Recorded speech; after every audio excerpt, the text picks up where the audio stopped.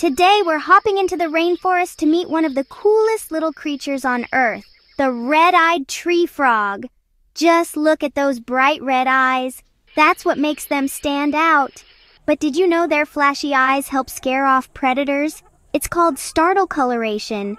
These awesome frogs live in rainforests of Central America, from southern Mexico all the way down to Colombia.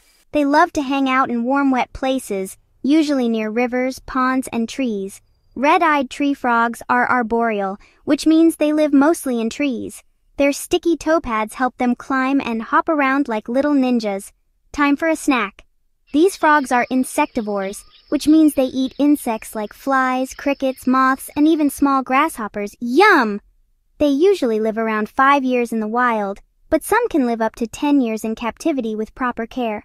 But life's not always easy in the jungle. Red-eyed tree frogs must watch out for predators like snakes, birds, bats, and even some big insects. That's why they use their colors to confuse enemies and hide. Even though they're small, red-eyed tree frogs play a big role in the ecosystem. They help control insect populations and are also an important food source for other animals. Frogs like this help keep the balance in nature. And guess what? Frogs are also bioindicators. That means scientists study them to learn if the environment is healthy. If frogs are doing well, it's a good sign that the forest is too. Red-eyed tree frogs may be small, but they sure are mighty. Next time you think of the rainforest, remember our colorful, bug-eating, tree-hopping friend. Don't forget to like and subscribe. See you next time, explorers. Keep hopping toward adventure.